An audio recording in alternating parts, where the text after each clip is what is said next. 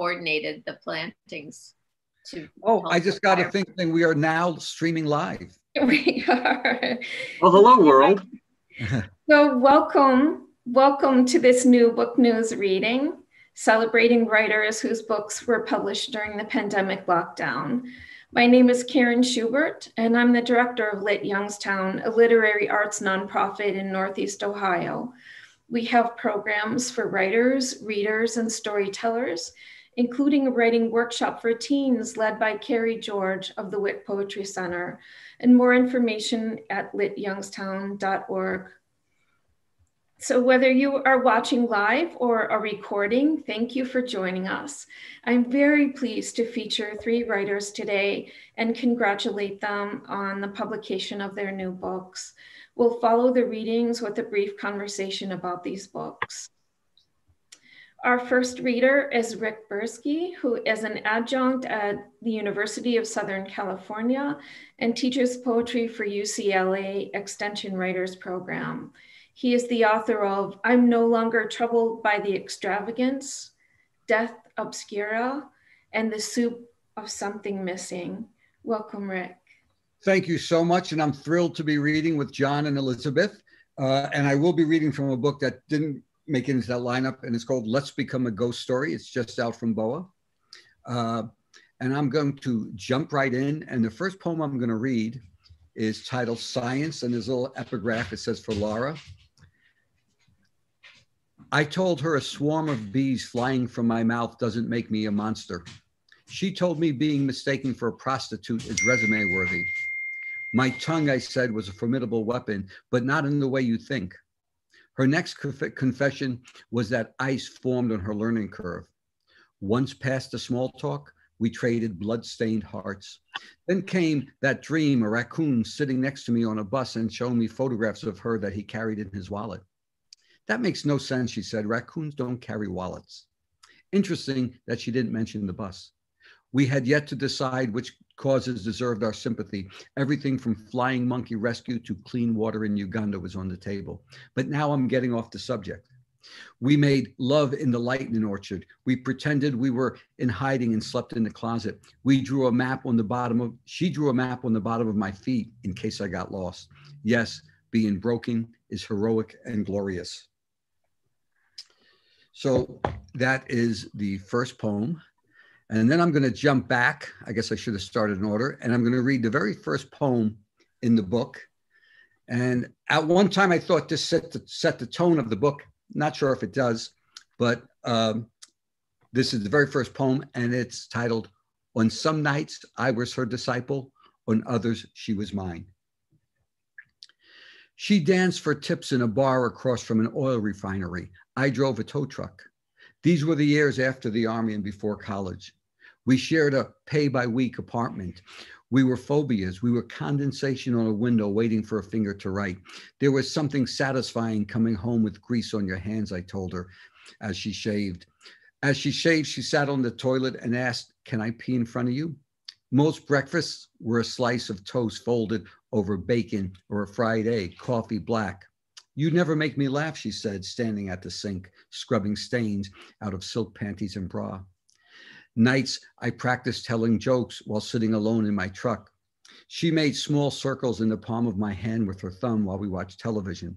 There was a dartboard on the bedroom wall. Sometimes we played from bed. Up, my page didn't turn. Okay, my computer just stopped. Right, I'm jumping to the old-fashioned way. I apologize so much for reading from computers.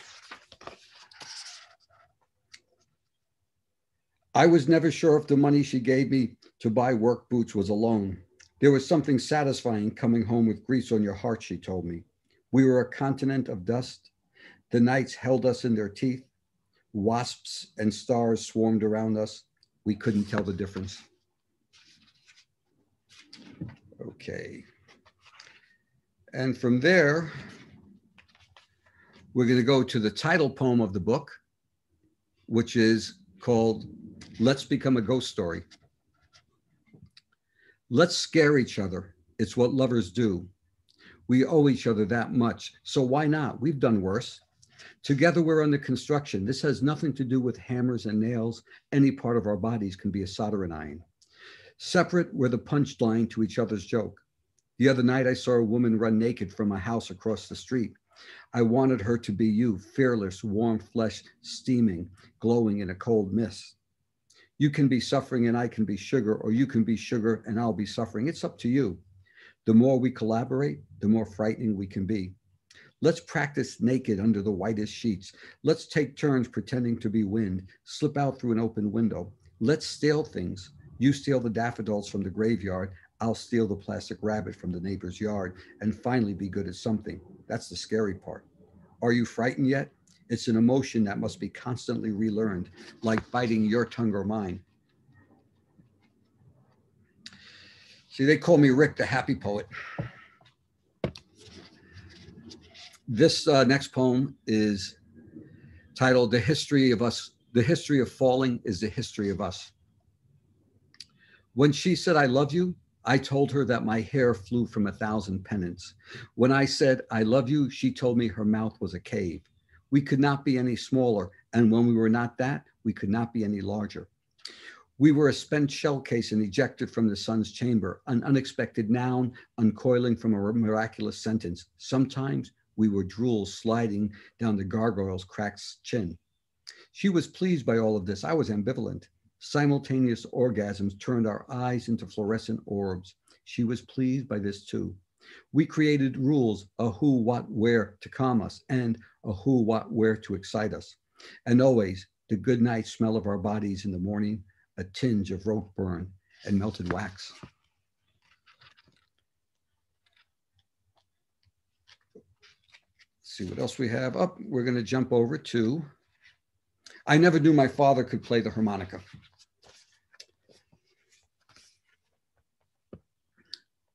I'm sitting with my mother and brother eating chili at the small dining room table. My father, dead 26 years, wears a black suit, stands in front of the window playing the harmonica. There's nothing original about the world, but we get up each morning and go to work anyway. A doctor tells us my mother's lungs have weakened. My father is playing the blues, which I guess he learned in prison. No one knows who's lonelier, the ghost or the person who sees the ghost. Not wanting to embarrass my father, I don't look at the frayed edges on his collar or the hems of his pants. Last week, I forgot to do the laundry and wore the same socks 2 days in a row. My brother is first to leave the table, says something about returning phone calls. It's rare that we eat dinner together. Years ago, I would have said the light falling on my father's shoulders made them look like mountains in the distance with a moon rising behind them. Now I think cardboard theater prop. Sometimes my eyes feel like loaded guns, and I close them for the same reason guns have safeties. I should be telling this in the past tense, but that would be the beginning of forgetting. All right, I'm just going to read one more, and this is called, this is another version of heroism. And it's written in two sections, section 1 and section 2. And this is section 1.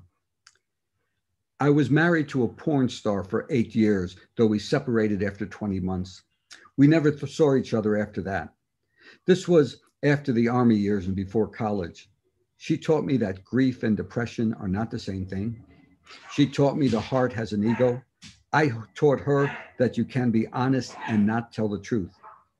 To be married to a porn star is difficult at night. Now let's talk about where the strength to get out of bed begins. We had become battle blood and dread. In the morning, she was just another young wife who slept in men's pajamas and said thank you when coffee and cereal were waiting in the kitchen. You have two choices in life, to rise or not rise. It's not as easy as you think. 2, her body was an actress, condensation floating above a river after sunrise, or the river lying below the condensation, depending on whether she was the antagonist or protagonist. Over breakfast, she said she was leaving. I think I replied with a simple okay, though I might have just sobbed. On our last morning together, she gave me a box of pencils and printed with my name. This was years before I began writing. Sometimes I pretend she's married again. We become friends and has twin girls with her freckles thrown in their faces. Sometimes I pretend I'm an unmarked grave. Everything I know about absolution tells me this is inevitable. I've never used the pencils until today when I sharpened all of them down to nubs. She would be flattered by this. Everything was a compliment to her, even my name, a pile of shavings in a silver cup. Thank you so much. Thank you so much, Rick. Elizabeth Powell is the author of 3 books of poems, most recently ATOMIZER. Her novel concerning the Holy Ghost's interpretation of JCREW catalogs was published in 2019. She is professor of writing and literature at Northern Vermont University. Welcome, Elizabeth. Thanks for having me, Karen. It's really nice to be with all of you. It's wonderful to read with Rick and John as well. I'm going to read you some poems from ATOMIZER, my new book. And ATOMIZER has a lot to do with all the different senses, but the writer Clarice Lispector always talked about writing being like trying to photograph perfume. And that's how I feel about this project, that it was like trying to photograph perfume. First poem's called In the Shadow. In the shadow of Mount Mansfield, we all have Bernie stickers on our bumpers and dents in our hearts, brains, bank accounts, what we have left of our jobs. The nightly news, a conspiracy of rapid gunfire, police disasters, ISIS, North Korea. Where is the story about the bird I saw yesterday filing a complaint against the school board for the cutting of music, recess, running in the Green Wonder out back? Once we went to see a ballet recital. Everyone was a sunflower that day. The F-35s overhead stunned the great green Vermont mountain above us. We are always at war now. We don't know when to be alarmed. The flag is always half-mast. The sound strikes out the crack of the home run. Some kid hit over the fence. You say, can you please repeat what you just said? I couldn't hear you. It doesn't matter. We say the same thing over and over and wonder what country we are in now. I grade essays about stream of consciousness. Once we climbed the 4,000 feet of this on a sun foliage day, like people who believed in maple trees, wild blueberries. The television is the liquor cabinet to which we will retreat after dinner. Change the channel, change your liquor, beer before liquor, never sicker. Sorry, I'm having a problem with my computer too. Everything's a craft cocktail or locally sourced. Even you are a diversity of identities and it's made you weird, as if you had smoked so much individuality pot. We drink, watch the night claim our mountain, and the baseball game falls asleep. I used to love everyone. There's been a lot of neo-cosmic activity going on. Now we qualify for the privilege of food stamps, heating assistance. There have been 4 UFO sightings since last week, and the newscaster is married to the pretty lady in my church who knits with her own lamb's wool, so what he says must be true. The second one is Letter from American Airspace. The end of romance was what the teenage girl was telling you about on a bench in the Jardín in San Miguel de Allende, giving you TMI, but you realized she might need a father who is not in heaven. She gasps, Tinder is even sleazier in Mexico. How could it be nostalgic? You listen the way your poems do when you write them down in the cafes of Kerouac's time here. You are Angelico Americano with Instagram troubled children of your own back home. You're the only man I know who seriously loves his wife. Right now, this makes you the best Volta in any sonnet. Yearning is a kind of loss, a desire that's never filled, the drunk to his drink, never enough, victim or victorious.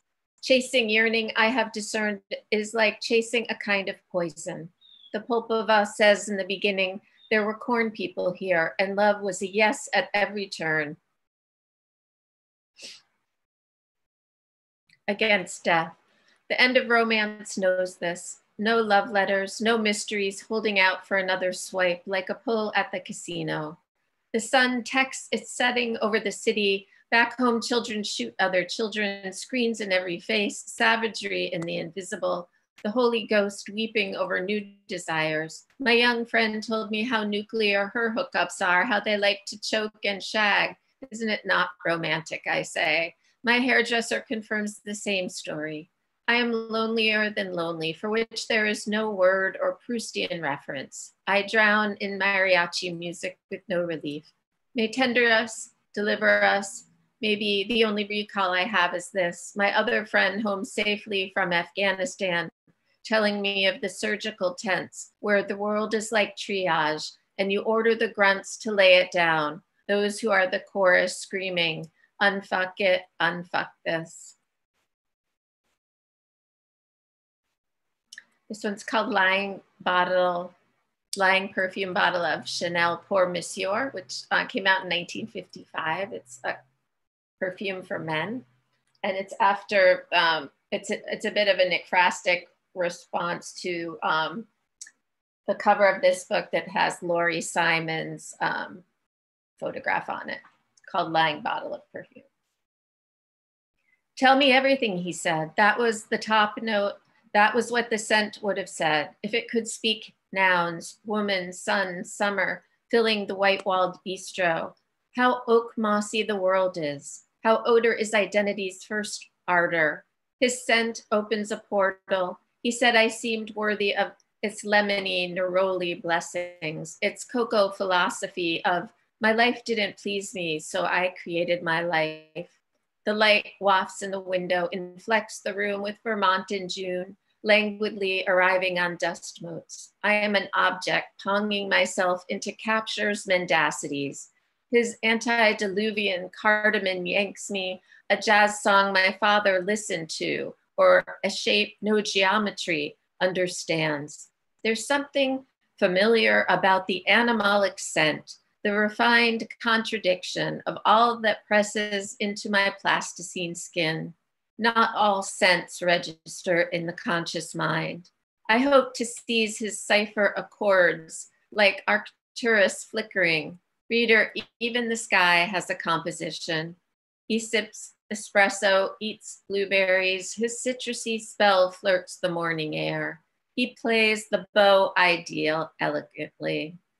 Now you tell me everything.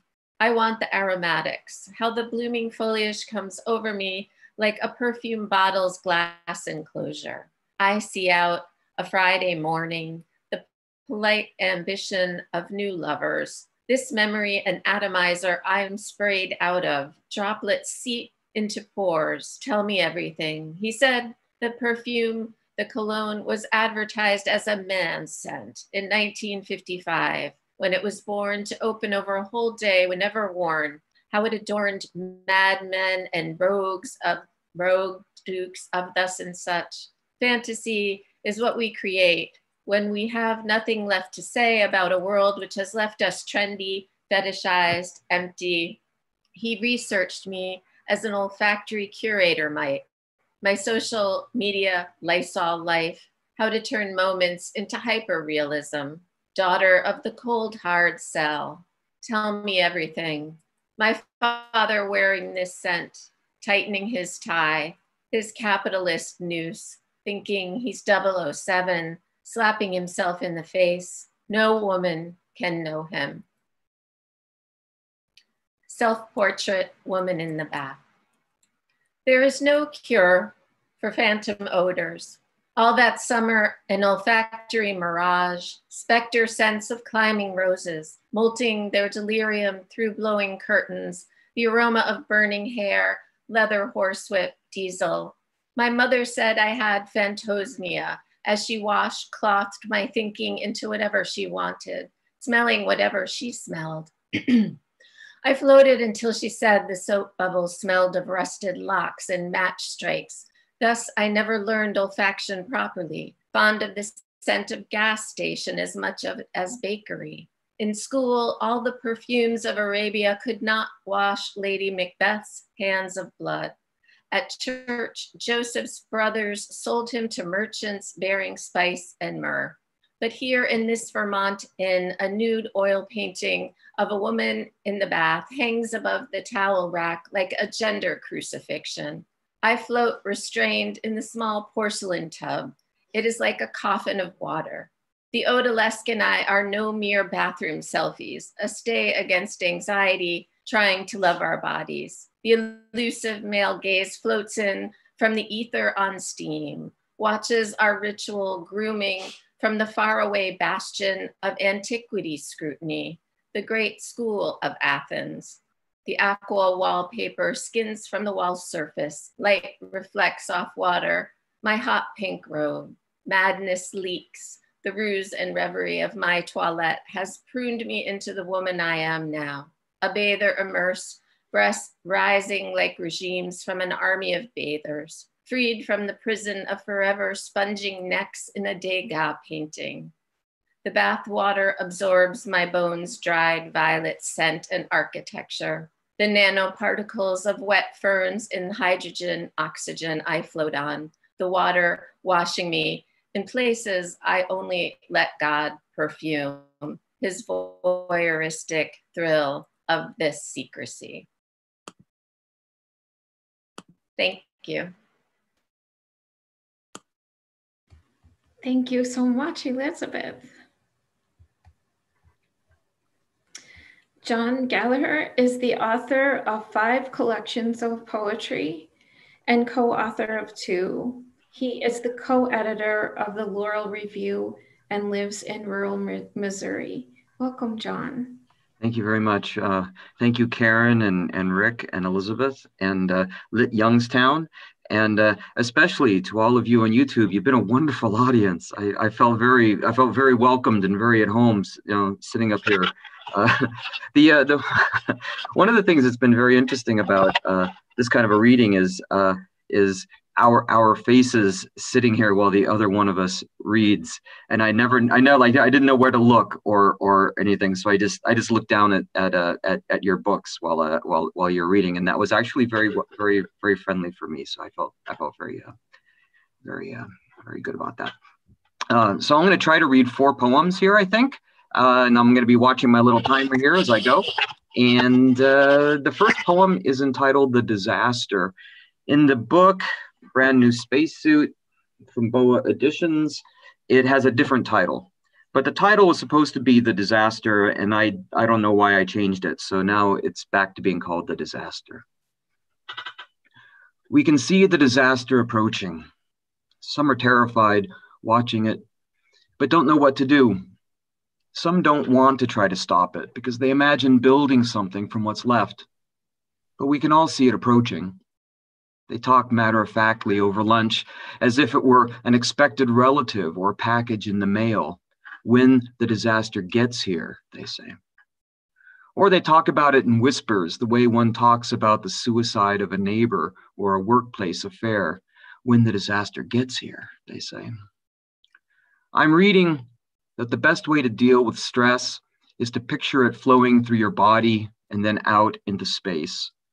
So I'm a stress gun pointing at the stars, a sprinkler system on overdrive, imagining us this way, walking out into our yards if we have yards, or our streets if we have streets, shockwaves in all directions. Here is my failure when I was trying to be of help.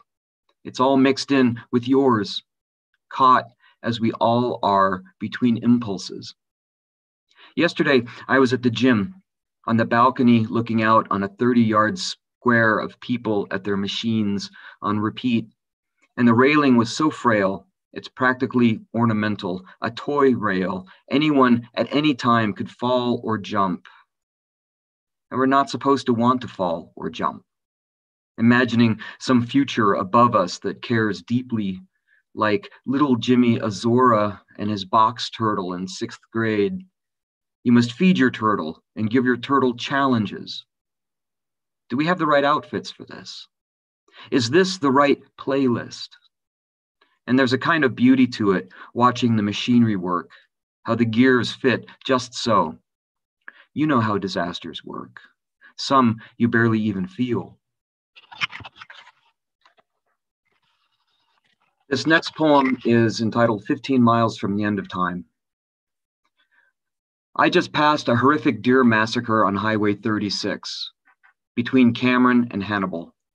5 or 6 of them came charging across the highway. I could see them cross the westbound lanes and berm, and I eased up on the gas, measuring distance between deer and road and speed. And if a deer is traveling 15 miles per hour and you are traveling 70-ish, but the 18-wheeler ahead of me either didn't see or didn't have options, so the deer, as one, ran directly into the side of it. I've never seen anything like it, like the brake shot in Pool, the way they scattered, spinning across the highway, 1, 2, 3, 4, 5. Maybe the first one cleared the cab. I don't know. I hope so, for all our sakes. But the rest came spinning at me down the highway. So many spinning tops or fireworks, dead and wondering eyes, heavy and pinwheeling bodies. My swerving meant nothing, but I swerved a little onto the shoulder, ba-boom, and the lilting back onto the highway. And then it's just me and the 18-wheeler, like none of this ever happened. So, is the driver thinking about it? Is the driver shaking right now, glad to be alive? Laughing even? I don't want to know. I suddenly have never less wanted to know anything in my entire life. And here I am, overtaking it, about ready to pass. So do I look up? Do I hope to see the knowing look in the driver's eyes, a kind of lamenting Jesus for us all? Peace unto you, the least of my children. At some point, you find yourself home or wherever you're going. Easy enough to say. But even there, the moments pile up. In aggregate, someone on the radio just said about something to do with presidents or the Justice Department. I really wasn't listening, but I caught that. In aggregate. I repeat, in aggregate. How in aggregate we make it home. In aggregate, there will be more deer tomorrow attempting Highway 36. In aggregate, you will run out of time as if it were a house, and then a house on fire, and you will look back and wonder where you are, where anyone is. I still have 4 minutes. I'm doing great. Have plenty of time for 2 more poems. That last poem I read kind of in honor of my daughter, because she is driving across central Missouri today, and I hope she's having a much better trip than that day I had. And this poem here is about me looking out my window at my next door neighbor, who then they sold their house, and now the people bought the house, and they've torn all the trees out that were there, and they're building a big shed for the guy's boat and his 4-wheelers. But this is before that. This is prior. My life in brutalist architecture. My neighbor to the left had a stroke a couple years ago. It didn't look like he was going to make it, and then he made it. I'm watching him from my window as he makes his slow way across his yard with some tree branches that fell in last night's storm. 3 steps, wait. 3 steps, it's a hard slog. Watching, I want to pitch in. And we do at such times, wanting to help. But on the other hand, it's good to be as physical as possible in recovery. Maybe this is part of his rehab.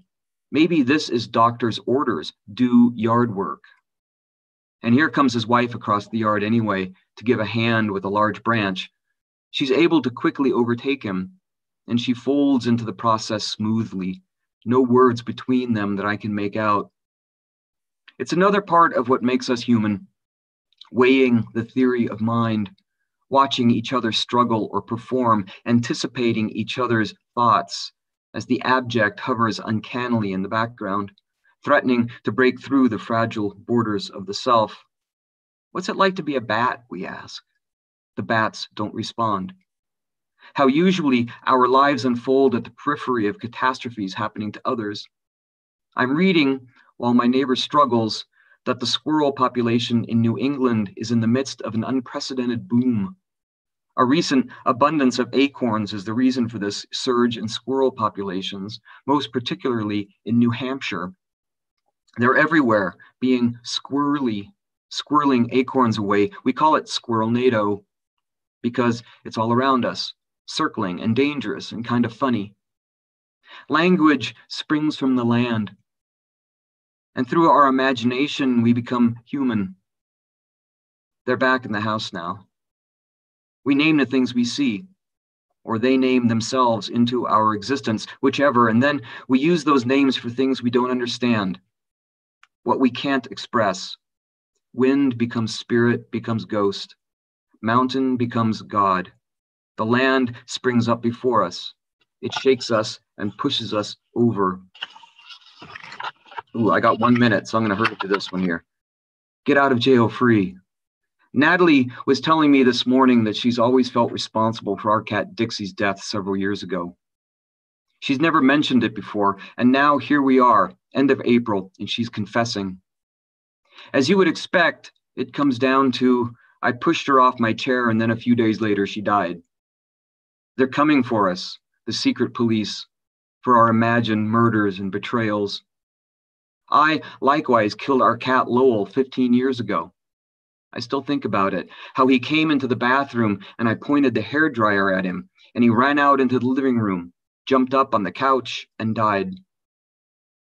What are the last things any of us have said to anyone who then died? How the sun will rise tomorrow becomes the sun will not rise tomorrow, but until then it will. And now the sudden significance of breakfast chatter or some short response to a question just as you were getting off work. The last thing I said to Roger, though he didn't actually die for another 6 months, was a text. As he wasn't around much, was kind of hiding out. Are you sick? I asked. People are telling me you're ill. How are you? I felt good about it at the time, sending that text, but he never replied. So now I feel bad that I was maybe invading his privacy. But he'd been a friend of mine, and I thought we still were, but we weren't by then. As the next year, a student wrote a poem in one of my classes in his honor, accusing all of us who worked with him of not caring, of not being there for him, how he felt like he had to hide, that we were trying to get him fired for being sick. You throw your heart, and you keep throwing your heart. You lose people and things, and this is how they come back. They leave you no choice. Thank you very much. Thank you, John. Thank you all. That was an incredible reading. We were talking before the readings about how these manuscripts are in conversation, and I really look forward to sharing some of those ideas. And I'm going to ask Rick to please kick off the conversation. Well, I have a question / comment about form. As I was reading Elizabeth's book, I noticed there were 5 different forms in her book. And I have just a couple of them in mind. And in John's book, he's pretty consistent in the form he writes in. So I'm curious, question for the group. Elizabeth, how do you choose the form, or does the form choose the poem? And John, the second part of the question aims at you. If you wrote in a different form, and I'm sure through your varied and amazing career, you've written in many forms, but does the form change the poem? We all remember that cliche, form follows function. But I think in poetry, it's not that simple. Form doesn't follow function. Sometimes form drives function. For me, it does, and it's an ongoing problem. So I'd like to hear from John and Elizabeth here. Well, thanks for that question, Rick. And it's a good one, and it's an important question, right? Like the Black Mountain poet Denise Levertov always talked, and the Black Mountain poets talked about, does form inform content or content inform form? And I think the answer for me is both. And, you know, being a strict adherent to variety is the spice of life, I do try to mix up my forms and also to give myself challenges. But in my last 2 books, I have also used the hybrid lyric essay as a way to delve into narrative, and it's worked well for me. But you know, sometimes you're writing a poem and you're like, oh, this is highly lyric. Let's see, it's 20 lines. Oh, maybe I can compress it. Oh, maybe it's a sonnet. You know, and So I think we reveal things to the poem, and the poem reveals things to us. And so it's kind of a symbiotic relationship, but with like a feedback loop. I'm interested to hear what John has to say. Yeah. I am probably the absolute. There are two subjects in poetry that I'm absolutely useless talking about, and one would be music, and the other would be form. So here's my form conversation. I was at a poetry reading one time years ago when Robert Creeley was alive, and he was the poet giving the reading.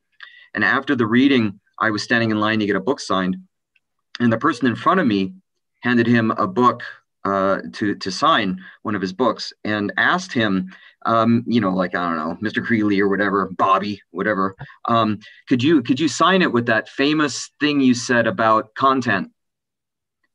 And Robert Creeley was like, he'd just given a long poetry reading. He was a little older by this time. And so he tried to write it down for the guy. And what he wrote was, content is nothing more than an extension of form. And I saw him write that, and I was like, that's opposite of the way you said it. And so then he looked at it and he was like, oh yeah. And then underneath he wrote, or vice versa. Oh my God. I offered the guy $100 for that book. I was like, I'll totally buy that book from you. That's the Creeley quote you want, right? That was just delightful. And for me, that's pretty much it about form. Well, could I throw out one more question, and then I'll give up my time? Because John, and this came to mind when Elizabeth was talking about the hybrid lyric essay. One of the things I admire about your poems, they often start with a tangible subject or thing, the accident, whatever, but then they become larger, so much larger. And it's almost like you end up writing the lyric essay in your poem, but you make it so tangible. I was also very interested in Elizabeth talking about the hybrid essay, and I'm hoping that we circle back and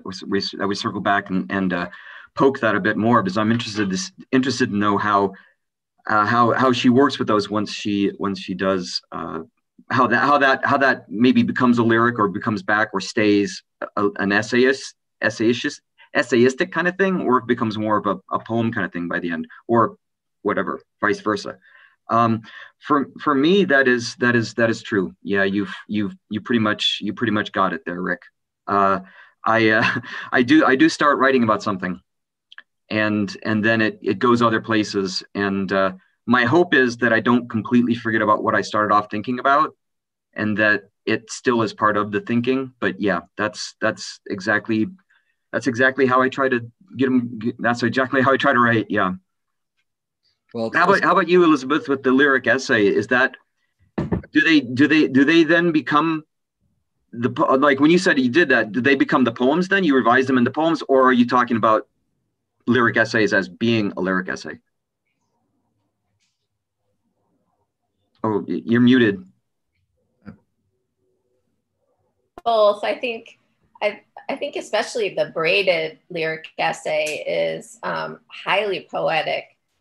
How it braids themes, braids metaphors, goes from the statement to the description to the rhetorical question. And then, like bandies about all these different speech acts. And it's like, I find that it's a really excellent container if you want to braid a bunch of different things and then have the metaphor make sense, but have really disparate subject matters that somehow have to do with one particular theme. Yeah, that's a delightful form. I mean, hybridity is so, I don't know. I think it's the most exciting. It's the most exciting kind of genre right now for me. I mean, it's to think about, to read, and to experience. So, yeah, more power to hybridity. I agree. And Rick, when I'm reading your poems, it makes me think about the New York school, and Frank O'Hara and personism, and like the poem being a telephone conversation. When you're reading your poems, like the language is heightened and so articulate and beautiful, but I also get the sense that, you know, you're talking to me on the telephone, like it's very personal. It's so New York schooly. And I mean, have those been influences of yours, or am I just reading into it? I think you're reading into it a touch, but I've read all the poets, and out of the New York school, I think Frank O'Hara is someone I've read many, many times and go back to quite often. But my influences, I guess, like I always go back to Janos Fritsos, who I think is a truly, truly great writer. And I've become a school of one, an Eastern European duendeist. And anyone could join the school, fill out the form online and send me $10,000 and I'll make you a member of the school. But the talky nature of the poem is on purpose, but I see that as a weakness, to tell you the truth. I'm in John's camp when I say that I can't talk about music at all, but I wish I could. So the talkiness is something, I guess I'm a talky guy. I always have something to say, but sometimes I wish it wasn't there. That's fascinating to think about what in our work, after just sharing some and reading out loud what we wish wasn't there. That's a fascinating dark room, and I'm glad you went there, Rick. But I'm terrified to open that door, so I'll pass that one on. You can't say that and then dodge the question, John. Yes, I can. Did you see how I just did it? No flies on me.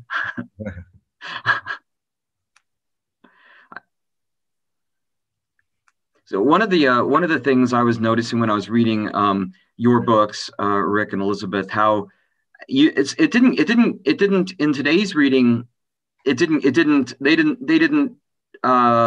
inhabit the same space quite as much as it was when I was reading them. But when I was reading them, I felt a lot of conversation going on between the ways that you're approaching relationships, and well, not the ways necessarily you're approaching, but the fact that you're approaching a relationship and how you're dealing with it and processing it and working that up. So that was it was very nice to hear. Well, it was very nice to read the two. It was also very nice to hear you both to hear you both read.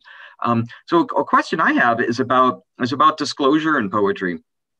How there's always this assumed people, when they read poems, I don't know if you guys get the feeling of this, but seems like most people who read poems, who have read my poems, talk to me about this a lot, which is the tension between, is this nonfiction or is this a speaker?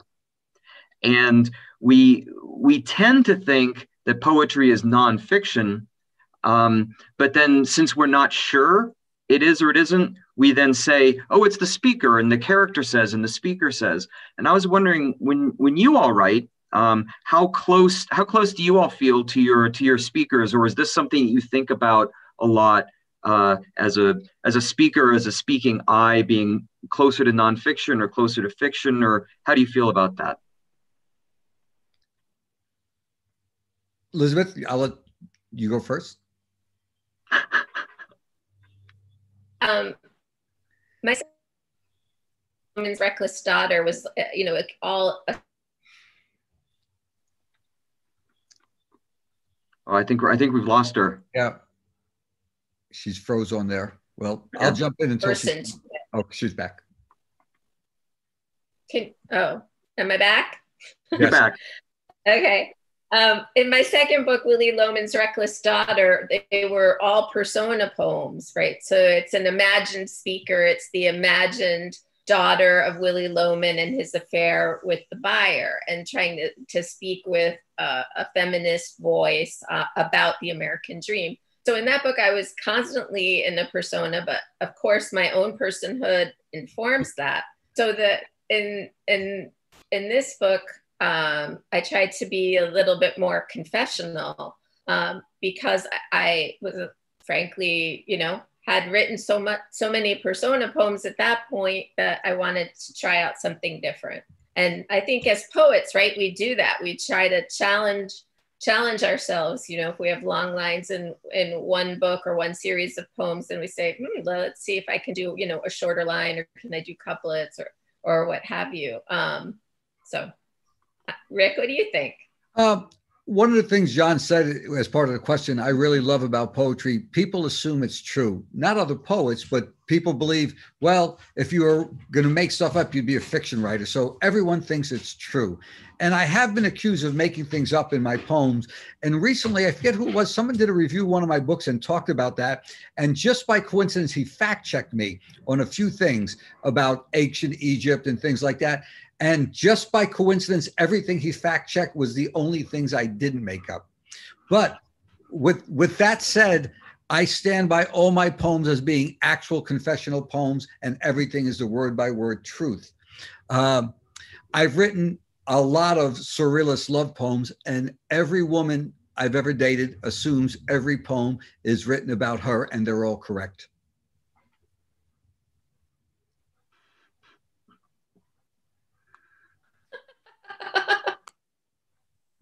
I love that.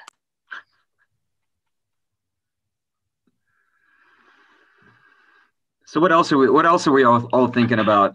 I'll just say about that with me, which is just really quick. My goal in the last few years has been to try to destroy the whole economy, to have it become kind of an absurd question after one of my poems. So that's one of the reasons of hyper realism for the names of the people in them and such being real people. And I said this on Facebook the other day, and people didn't take me seriously. But in one of my poems in a prior book called In a Landscape, I included my telephone number, and no one actually called it. Not a single human being in this entire world called that number, and I felt really alone in the world after having my real home phone number in there. And I put my address in there and said, like, call me sometime if you're ever in the area, that sort of thing. And no one ever called. Oh, well, so much for hyper-realism. Did you put your social security number in there too? Some other things like that? No, I don't need to. Apparently people are able to get that stuff really easily. We've gone through identity theft and all sorts of stuff in the last couple of years, Robin and I. It's been a terrible money time for us. Wow. But that's not poetry. We're talking about the poems. Well, identity theft sounds very much like poetry, right? Like, you know. Yeah. I'm sorry for that, though. That sounds like a bummer. Oh, that's all right. No, and you're absolutely right. And the funny thing about stealing someone's credit cards right now is they stole Robin's credit cards and they went to the local Walmart and bought themselves a television set and a PS4 with it, and they were caught on the security camera, but of course they were wearing a mask. So it felt deeply proper that they were committing theft while wearing a robber mask. So that was good. So what are you all working on next? It's been a while now that we all have books out this year. What's our next projects? What are we doing? I was going to ask that same question actually. What both of you are working on? Well, you go first then, Rick. For the last 3 or so years, I've been writing a series of poems. They're all called spirituals. And one of them is like the Gravedigger spiritual, the spiritual at the end of the world. And they're all me complaining about God or bitching directly to God. So yes, I'm going to hell. But they're a little more formal. Well, I don't want to say formal. Every line begins, I've actually gotten to a thing where I begin every line with an initial cap, whether it's the start of a sentence or not. So I guess I've been regressing a little bit, but it's just a series of spirituals. And I've never, ever had a book that was so thematic, but there's about like 50 or 60 of them right now. And that's what I've been working on for the last few years. Actually, I think one or so appeared in the Laurel. Yes, that's true. Yeah, that is. And I was thinking you were getting pretty old fashioned there, but I didn't want to like accuse you. So I'm glad that you've accused yourself and I can recuse. Well, the reason I do that's not old fashioned, but I used to write a lot of prose poems. Every now and then I do, but for me, you know, and we've all said this to our students a million times, like in prose, the unit of composition is the sentence. In poetry, it's the line. So when I make that initial cap, it's always reminding me that it is the line, not the sentence, that something has to happen. I always think of it as, all right, now I'm going to have another stage, but that's a whole other topic. Anyway, so that's what I'm working on. I have so much to say about that, because I had this teacher one time years ago who said there are two kinds of poets, right? And anytime someone says this, there are two kinds of poets, you know there's a problem, right? But he said, you're either a poet of the line or you're a poet of the sentence. I think it's true, but I am trying to become more and more a poet of the line. I like what Simic says about timing being like a joke. And so I would argue, like, maybe it's not the line or the sentence, you know, maybe it's just the phrasing. I like that a lot. Simic is one of my favorite poets, and forget how it happened, but he once sent me a surrealistic Christmas card that you had to chop up and put it back together, but I couldn't bring myself to cut it up. But someone in an interview asked Simic, how do you account for the rise in formalism? And this is about 10 years ago or 15 years ago. And he had a great response. His response is lack of talent. Oh. I know I'm going to get some nasty comments for that. So I was going to make a joke, Elizabeth, about you these days maybe working on your metrical foot, but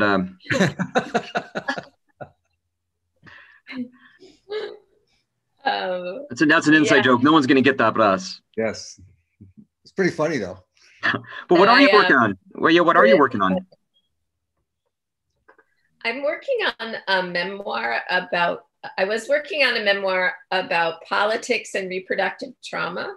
And they were hybrid lyric essays mostly. And then this summer, I don't know what happened to me. I took them all apart and turned them more into poems and got rid of some of them, and all of a sudden wrote new poems. So it's a book about biological memory and you know, the historical repetition of biological memory, and all the different traumas from infertility to abortion to adoption. And so that's the major theme. And, you know, it was, like I said, more of a hybrid lyric thing, but then I discovered that, like, the form wasn't holding the content right. It wasn't allowing me to like have the kind of heightened language I needed sometimes. And some of the poems were too braided. So, and a lot of it's also about 1980s New York City culture. And so, I don't know, it was a battle of form and content, and that's what I'm working on now, but I'm much happier. I think I've got the form the way I want it now. Is any of it to a place? Isn't any of it out there that I could find? I'm asking because that's what I'm working on too. Oddly enough, I'm adopted, and a couple years ago I found my birth family, and that became and my adoptive mother died, and I found my birth family. A lot of changes, a lot of things going on, and I've written and that's the manuscript I have right now, and. So that what you're working on sounds very, very interesting to me. I would love to see some of it. Sure, I'd be happy to swap poems with you. Oh, absolutely. The adoption one, it was my mom who was adopted, and she's passed away, and I found her brother, and so there's some poems about that, but it's more about the biological memory from that goes on a maternal line, whether it's adopted or not adopted. But most of the things that have been published are about abortion. There's an essay that is called Some Girls Write Fearless and Moral Inventories, and it's on Tupelo Quarterly. Oh yeah, great. I love Tupelo Quarterly, so that's great. I'll find that. Is it kind of about epigenetics? Is that the word I'm looking up for? Exactly. And then what I think is so interesting about adoption and and the reproductive epigenetics is the way in which all narratives get played out, not just the genetic ones, but the inherited ones from the adoptive parents. And I think that's so interesting. Like, the more I found out about my mother's birth mother, who she never met, like, it was interesting. Like, of course, she picked the woman she picked to adopt my mother. They were so similar in their biography and interests, and I was really I was fascinated to find that out. So. Oh yeah, I look forward to that very much. That sounds wonderful. A lot of wonderful work there. So take us home. What's our last question, everybody? Any thoughts about the literary community in the time of a pandemic? It's wonderful to have an American win the Nobel Prize. So, congratulations to Louise Glick. Actually, yeah, very exciting. This was like, it wasn't too many years ago that another American won. It was, so I guess it's going to be a long time before they pick an American again. You never know. I mean, the one nice thing about the pandemic is there's more time to be thoughtful. I mean, I hate that it has to come to a pandemic to be that way, but the frenetic nature of American society is kind of deadly. And it just made me realize how I do too many things at once, and that multitasking is dangerous. And it's just allowed for more breathing space and more time to stare out, more contemplative time. And so I kind of feel like people are, taking stock of their lives in a way that maybe they didn't before. I think the pandemic, that's one of the really difficult parts is, especially for like the really younger generation, that are in college, they can't like commune the way that they are, supposed to, biologically, sociologically, etc. And then the elderly, who are like especially lonely people, and then they're further lonely because they can't see other people. I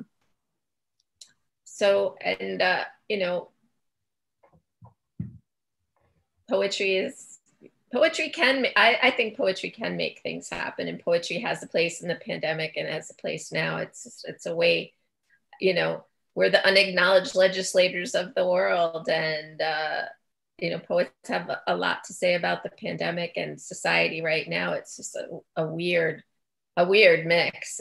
It's frightening on the one hand, but I've enjoyed the solitude. How about you guys?